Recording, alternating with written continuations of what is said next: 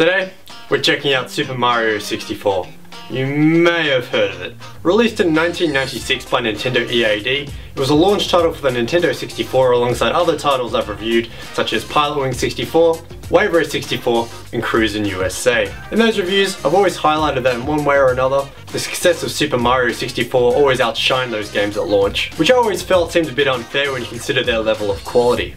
Well, all except for Cruisin' USA, that game can jog right on. The fact is, I've never been a Nintendo kid. It was all about Ape Escape and Gran Turismo for me growing up, so you can guarantee that this review will be nostalgia free. Having said that though, gosh, I'm impressed. Just about every retro reviewer and the Dreamcast enthusiast dog has looked into this game, so I always thought it was a bit fruitless to add an extra opinion. The curiosity got the best of me though, and since I've never played it before, I'm going to treat this game much like any other game I've reviewed on this channel. So let's check it out. Just in case you've lived a couple of decades like myself and also never played Super Mario 64, the story goes something like this. Mario, forever dating a royal princess even though he's a plumber, although having said that, being a plumber is a very noble profession and there is nothing wrong with that, is invited to her polygonal castle to eat some, cake. Sexual undertones aside, cake is great, and rocking up seems like a great idea regardless because at the very least, you'll still receive delicious, delicious cake. This is a kid's game though, so let's move on from analysing that. He arrives, and hey, what do you know it? She's been kidnapped by Bowser. Again. You'd think Bowser would be in turtle prison by now for so many repeated kidnappings since the 1980s, but what can you do besides from rescue her again? This is a 3D platforming game. That's what made it so mind-blowing as it was more or less the first of its kind and linked to an established and well-known series as well. Basing off a hub world, which is Princess Peach's abode, you can travel to numerous worlds by mostly jumping through paintings so you can find stars. The idea is that Bowser has nicked all these stars and thus controls the universe's power, or something like that. Getting these stars back will screw him over, and the day will be saved by everyone's favourite hero, who can also incidentally fix your toilet. Handy. These worlds are huge, and tons of different gameplay elements come into play for each one. The list is pretty bloody long and I won't be able to mention everything, but trust me when I state that this game will constantly surprise you. Just when you think you've done and seen everything, you'll go around a corner and be smacked in the face with cold hard game design. I like that. There's all the basic platforming you'd expect. Jumping, climbing, swimming, but then there is variations that would have been unanticipated at the time, like being able to backflip up higher, do long jumps, and jump off walls. Sure, all of these would have featured in other games separately at one point or another, but this single game crams them all in. What was once the main gameplay quirk is just another thing you can do in Super Mario 64 to get from points A to B, and I find that awesome. A lot of this is done just by the A button and the thumbstick too, with plenty also achieved by the Z and B buttons, but it's cool how they simplified most of it to a single button and the joystick. There's little quirks thrown in that will get you too, like if you fall off a platform, Mario may grab onto the edge if you fall the right way, or if his trademark hat gets knocked off, it won't respawn with him and you have to go back to where you lost it and track it down. It's now I can see why this game might have outshined other release titles. Always thought it was just because it was a Mario title, and doing well was a given for such a company-specific series. Sure, games like Pilotwings 64 were good, and might have become more established and remembered if they were released later on, but Super Mario 64 is genuinely a groundbreaking game. As somewhat of an outsider, I now respect it as the fantastic title it is.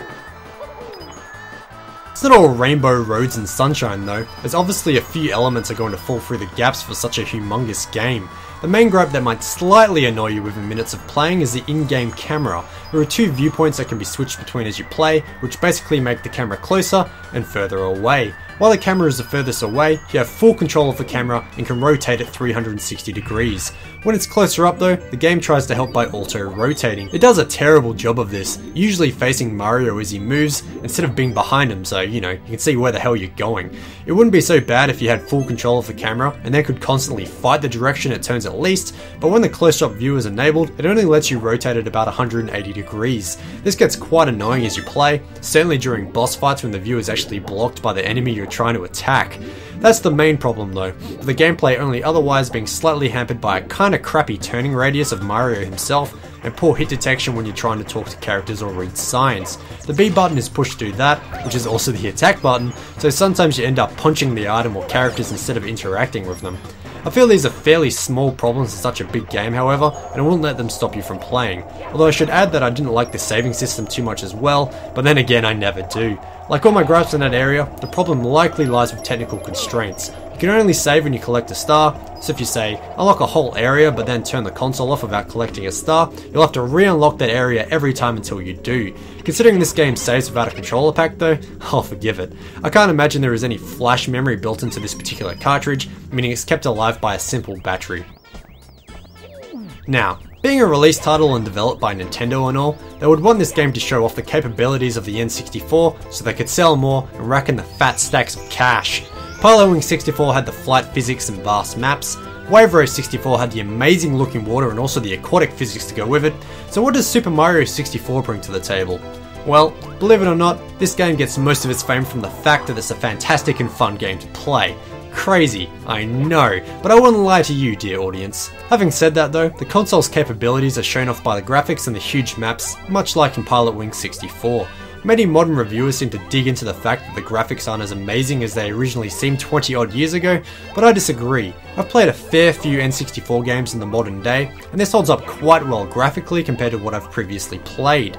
The graphics aren't muddy or blurred at all in my opinion, which is what most N64 games suffer from. The bright colour tones and cartoony graphics are just so nice on the eyeballs, and I think they did a fantastic job. There is just so much detail crammed in, and the amount of characters and environments included are so plentiful that a whole video could probably be made listing them. I would never play a game just for its graphics, but this title is sure worth a looking at. The sound design is nothing short of fantastic too, to coincide with the fantastic visuals. This game is just overall a friendly assault on the senses really. The tunes will stick in your head, and the sound effects are nothing short of distinctive when compared to gaming overall. I don't really know how I can articulately explain how great it all sounds, but trust me, there are not too many other games on this level. I've heard all the music in this game from external sources, and I've never even played the damn thing before.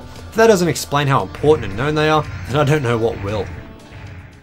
So there you have it, Retro Gameon's take on possibly the most talked about game on the internet. There wasn't really much reason for me to make this video at all really, but I hope it's showing that the quality of this game in the present day isn't held up by nostalgia alone. 11 million copies were originally sold, and I highly recommend you find one for your collection if you're into platformers, even if you're not into Nintendo franchises. Otherwise, this game was remastered for the Nintendo DS, and has also been available on the Virtual Console since about 2006, so you can also play it on your 3DS, as well as the Wii's too. Hello retro gamers and thank you so much for watching. The question of the day is, what's the big game that you've never played? And if possible, why? For me, it's been a lot of Nintendo franchises. I'm gradually getting to them thanks to this channel and this hobby, but I basically only had a PS1 growing up, so much of my playtime was on that. Anyway, there are a few different things to check out on this screen while you're still here. For one, I've updated my blog about some new hardware I use for this channel, which is quite exciting since I'm supposed to be a poor student. Otherwise, there has been a new retro gaming forum launched. You may have seen my previous video about this, but Retro Oz has just been launched and they actually gave me my own sub-forum, so I think that's pretty cool. Links to that are in the description along with my Twitter and Facebook pages, but yeah, I'll stop talking now. Have a fantastic day, and I'll catch you next time.